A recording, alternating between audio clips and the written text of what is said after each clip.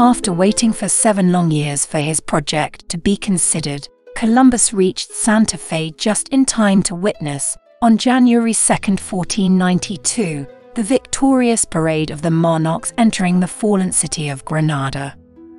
In the moment's atmosphere of joy and enthusiasm, Columbus's project fitted very well in the monarchs' plan of expanding their kingdom once the Reconquista had been accomplished.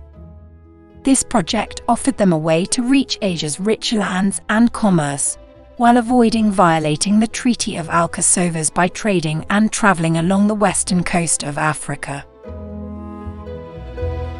The capitulations of Santa Fe were signed on April 17, 1492. A capitulation, which actually means section or chapter, was the chief written instrument of royal authority. There was considerable debate over the following years on whether this document represented a contract between Columbus and the Crown, or rather a unilateral letter of concession, and therefore a revocable decision, granted by the Crown. The capitulations of Santa Fe consisted of a preamble and 5 paragraphs. Because all the parties conceived of this as a commercial voyage, they were primarily devoted to specifying what and how much each partner would invest, and how the profits would be divided. As one partner, the monarchs authorized the voyage to the Indies and appointed Columbus as their hereditary admiral of the ocean seas and viceroy and governor of any islands or mainland he might gain possession in their names. To some, this is today proof of Columbus's greed and desire for glory. Yet, we should consider that this was a common practice. For instance, the king's cousin, Alfonso Enriquez, had been named Admiral of the Ocean around the Canary Islands, and the real Indies would soon have their Portuguese viceroy. The monarchs were to receive 9/10 of the precious goods, specifically pearls, precious stones, gold, silver, and spices, brought back from the Indies, while Columbus would receive 1/10. Also, as their sole partner, Columbus could invest up to 1/8 of the cost of outfitting any future fleets and receive 1/8 of the net profits. Once the deal was made, there was only one more problem. Neither of the parties had the money to invest in the voyage. That brought onto the stage other people who were crucial in developing Columbus's endeavor. The Crown invested 2 million maravedis, borrowed from Luis de Sant-Angel. Sant-Angel was the grandson of converts from Judaism who had managed his family's wealth to considerable profit. In 1475 he gave King Ferdinand an important loan, which allowed him to become a member of the Aragonese royal household and then, in 1481, the King's Clerk of Staff Expenditures. His main collaborators were his son-in-law, Gabriel Sanchez, the royal treasurer, and the Genoese merchant Francesco Pinelli, whose family had been conducting business in Valencia for a few decades, principally as wool exporters to Genoa. In 1490, Sant-Angel and Pinelli were named treasurers of the Santa Hermandad, the confederation of municipalities that collected royal taxes for the Granada campaign. Between 1489 and 1491, Sant-Angel, Pinelli, and Sanchez had lent the monarchs almost 25 million maravedis for the Granada War, and 11 million maravedis for the transport of the last Muslim king of Granada and his entourage to North Africa. They managed the transportation of expelled Jews, and they brokered the sale of slaves from Malaga and the Canary Islands. According to current scholarship, Columbus invested 500,000 maravedis, which was much more than 1/8 of the expenses. His creditors were 2 Florentine merchants named Donato Bairodi and Amerigo Vespucci. Yes, that Vespucci. Donato Bairodi belonged to a well-known family of Florentine silk weavers. He had emigrated very young to Portugal to help his father, who was conducting business in Lisbon. From there, he was sent to Seville as an intermediary in the slave trade network that comprised Lisbon, Seville, and Valencia, distributing African slaves all over Europe. As it often happened, being successful as a merchant, he soon became one of the monarch's creditors. He was in Santa Fe at the beginning of 1492 to collect debts and look for new investments. Amerigo Vespucci was the descendant of another old Florentine family. He had been provided with a humanist education by his uncle, Giorgio Antonio Vespucci, a renowned Renaissance scholar. He had been sent by the Popolano branch of the Medici family to recruit Bayrodi as their factor in Seville, so he had followed him in Santa Fe.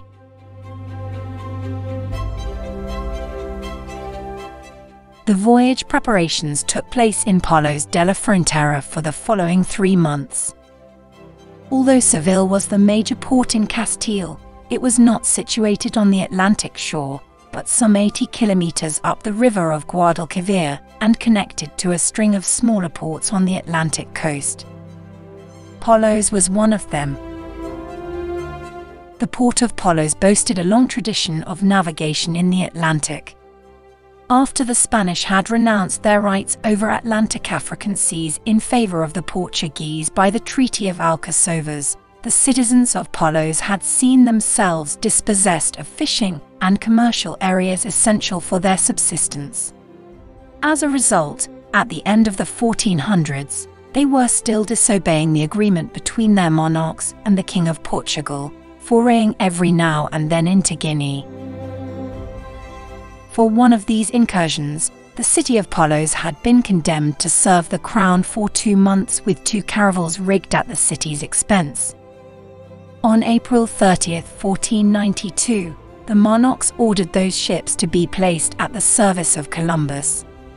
Moreover, so that there was no doubt about the royal nature of the expedition, Queen Isabel bought half of the city of Palos that included the port for 16 million maravedis, which she paid in installments. Merchants, pirates, and fighters in the maritime war with Portugal, the 3 Pinzon brothers were the most famous navigators of Palos. They were chosen to accompany Columbus on his first voyage. However, it is said that they needed some convincing, which was done again by the good Franciscan friars of La Rabida, the monastery situated just a short distance from the port.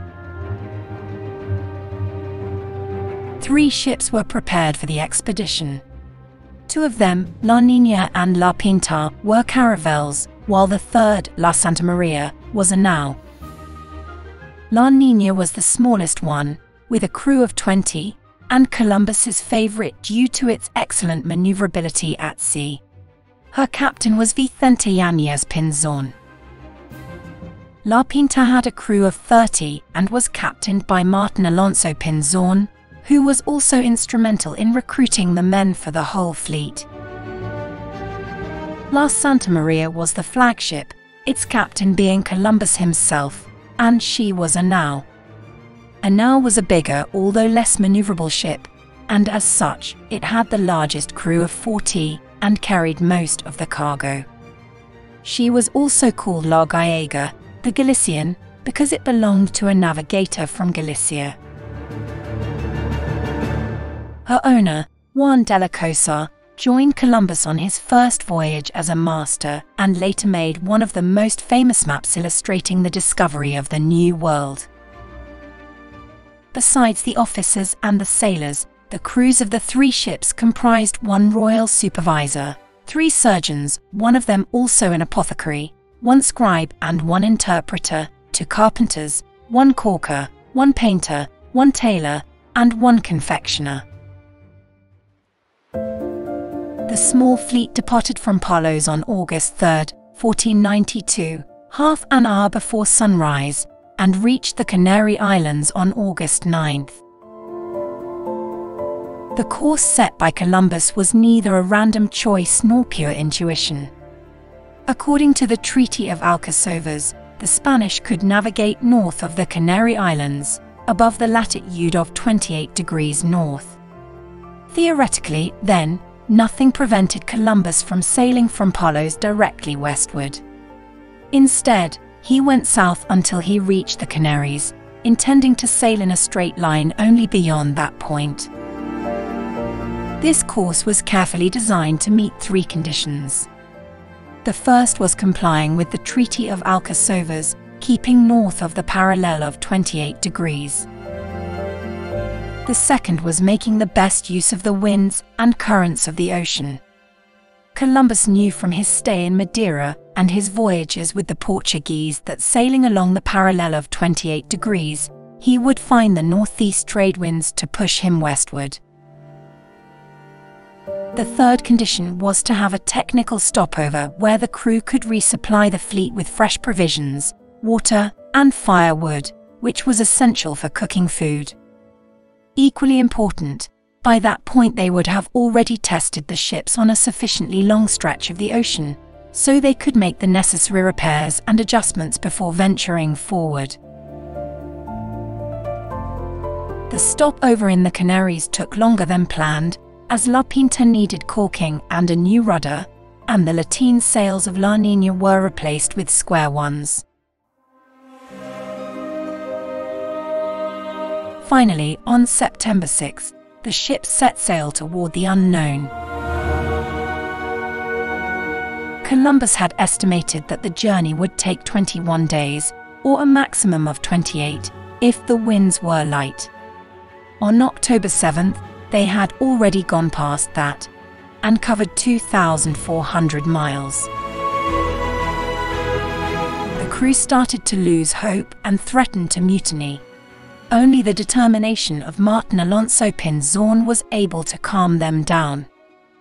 There was concern that they had already passed Sapangu, modern-day Japan, which they expected to find around those coordinates. Thus, they decided to change course to west-southwest, to follow a flock of birds they had just seen.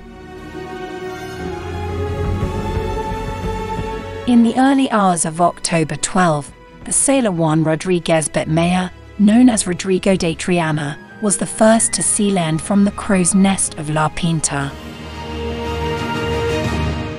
They had reached a tiny island in the Bahamas called Guanahani, which Columbus baptized San Salvador in honor of the Holy Savior who had guided their voyage.